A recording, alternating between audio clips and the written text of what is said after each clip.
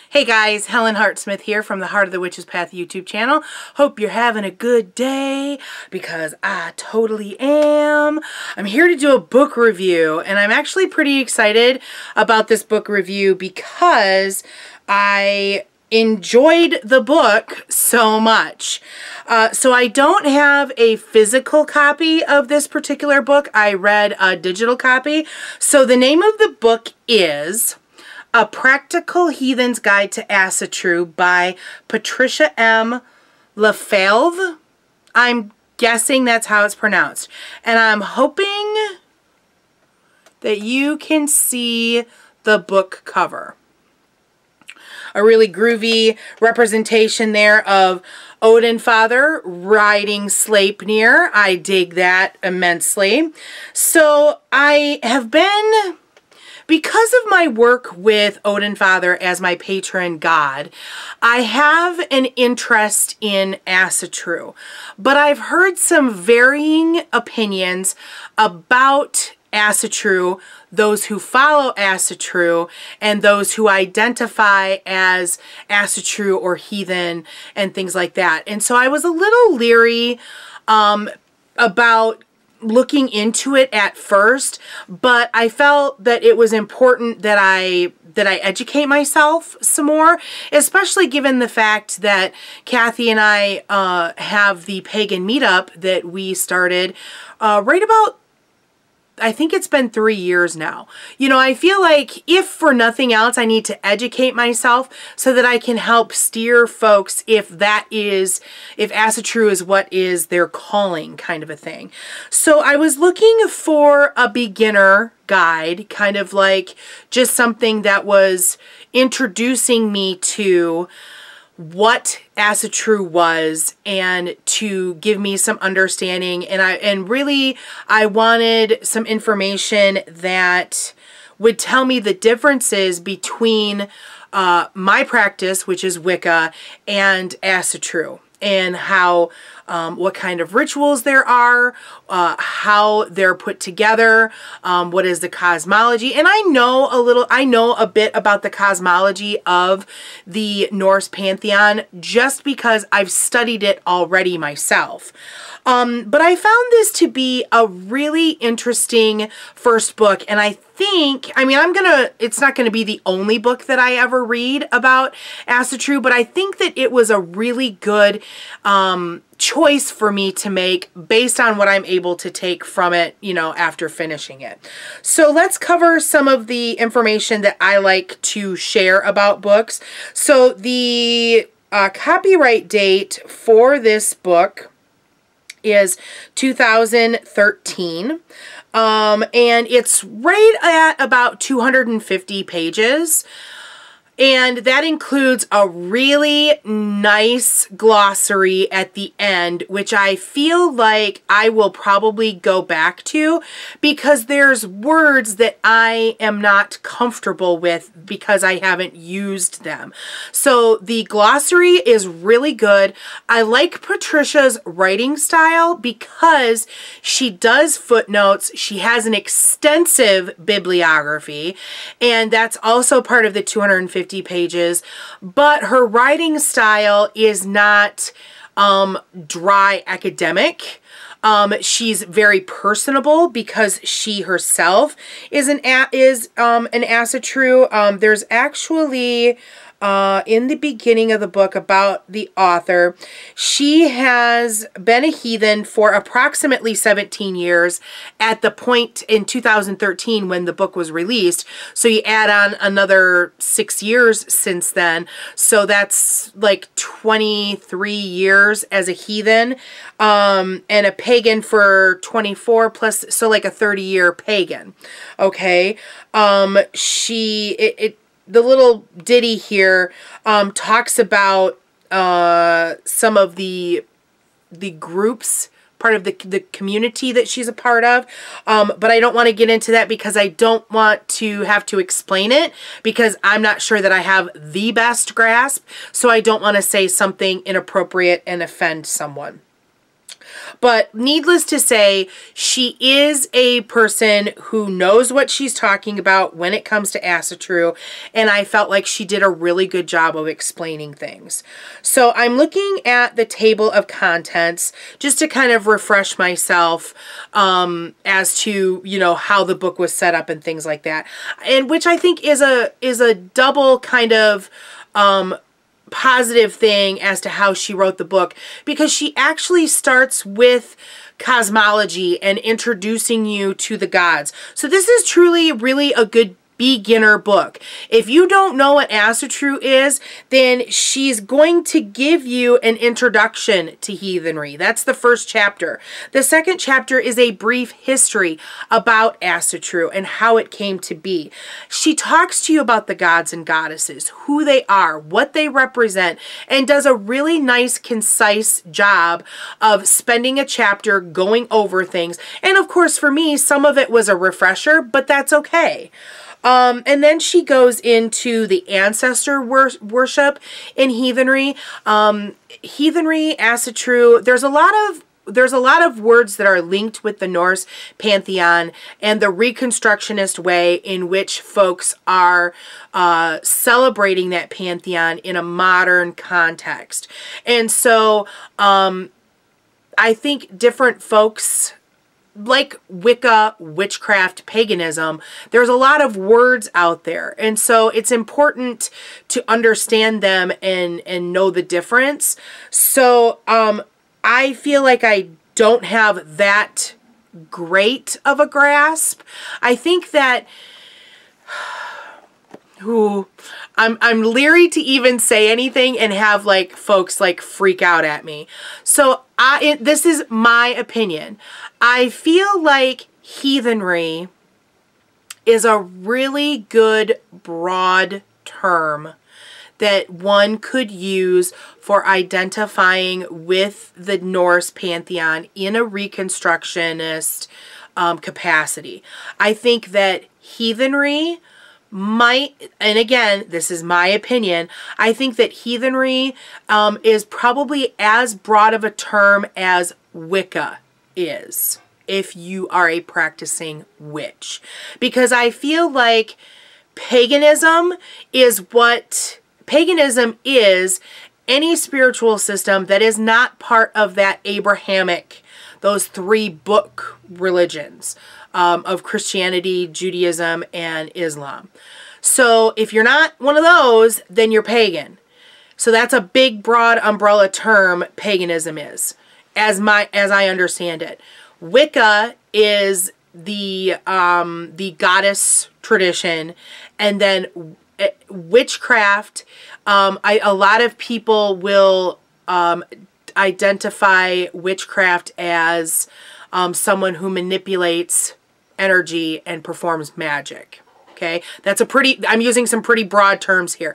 So I feel like heathenry is like Wicca in terms of like an echelon or a chart of things.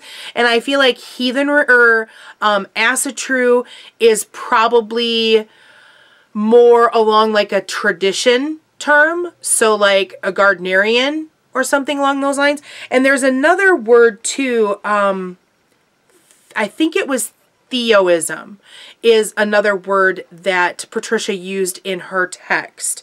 And I'm not entirely sure what those differences are.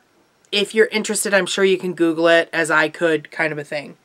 Getting back to the book, ancestor worship is incredibly important to heathens, and so there's an entire chapter on how that applies and how that works with heathenry.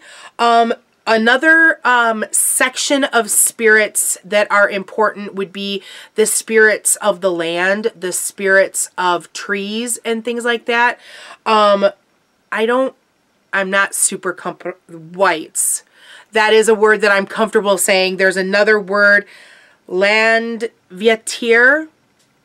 A lot of these words are really based in Icelandic and Swedish and Norse, Norwegian, those tongues, and I am not super comfortable pronouncing those words. So if I totally brutalized it. I'm really sorry.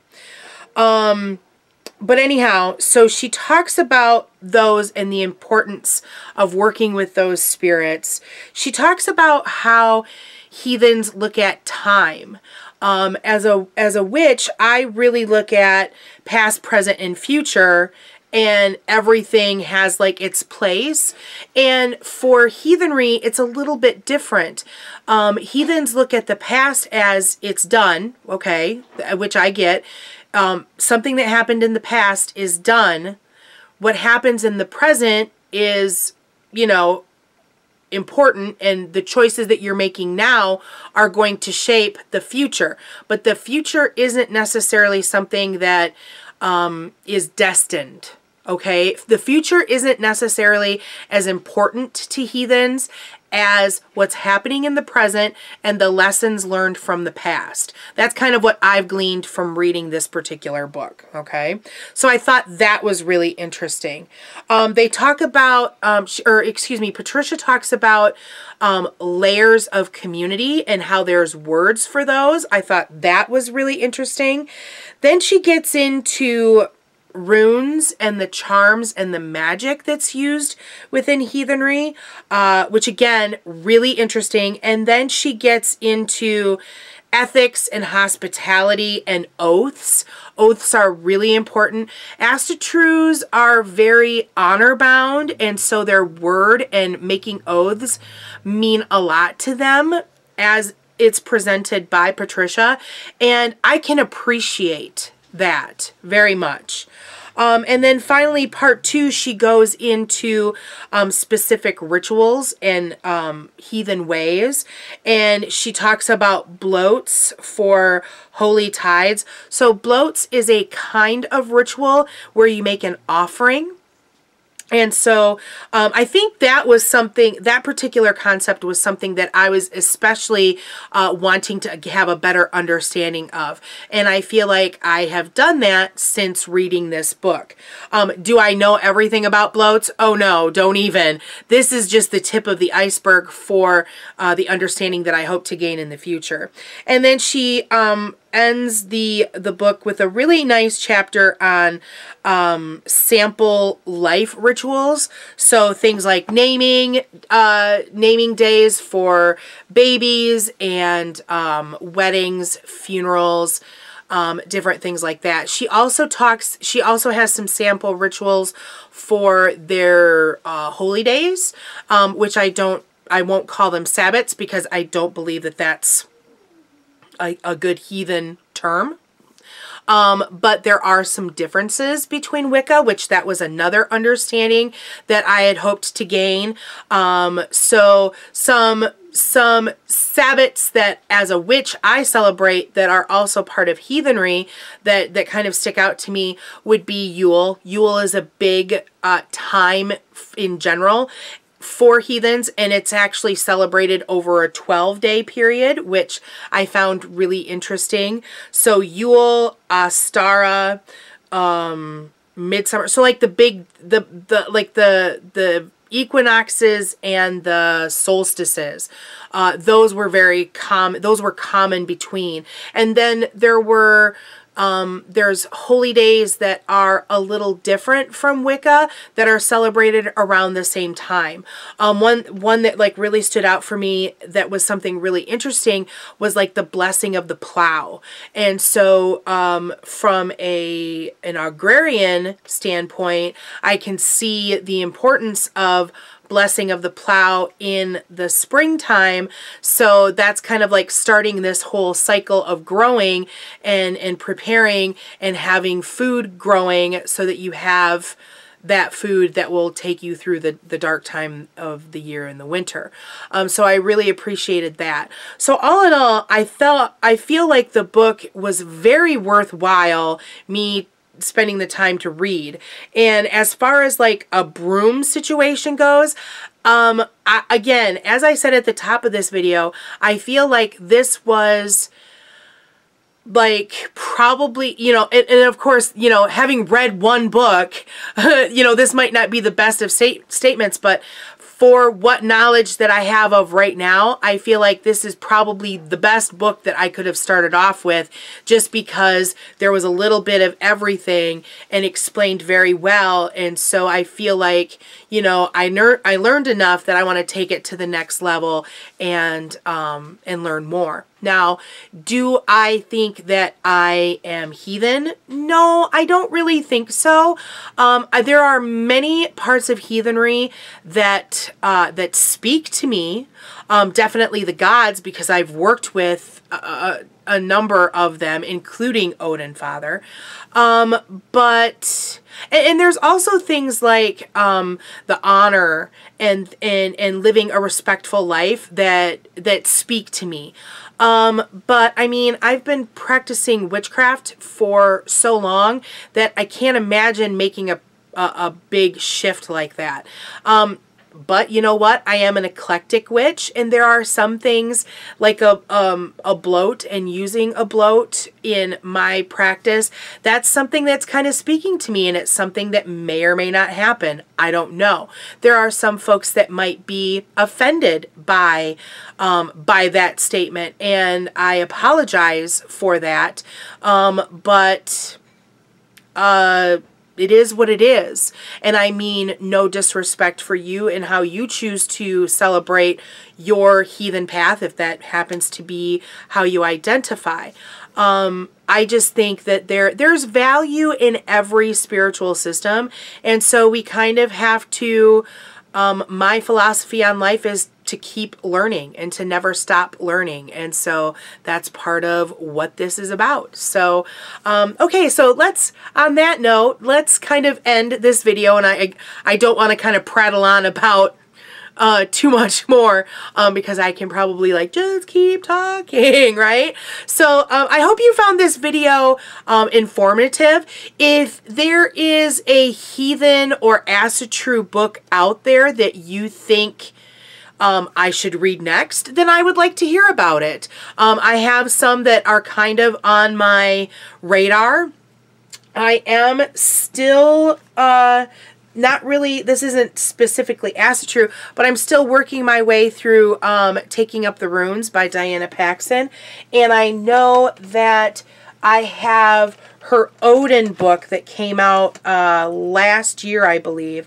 I know that's on the, there it is. I don't want to pull it out. I might cause a book landslide. That's kind of on my list of things to read. But if you have a suggestion, I would like to hear about it as far as like, where should I go next? So yeah, if you enjoyed this video, give it a thumbs up. If you haven't done so already, hit that subscribe button. We like to have you come back here to the channel and see what we're doing. And be sure to check out that description box. There's lots of social media links in there for Instagram, things like that. If you have any questions, feel free to email me at heartofthewitchespath@yahoo.com, or you can always put a question in the comments and I will try to answer it as quickly as possible. So that's going to be it for this video. Thank you for watching. Thank you for taking the time to walk the path for a little while with me. Until next time, blessed be.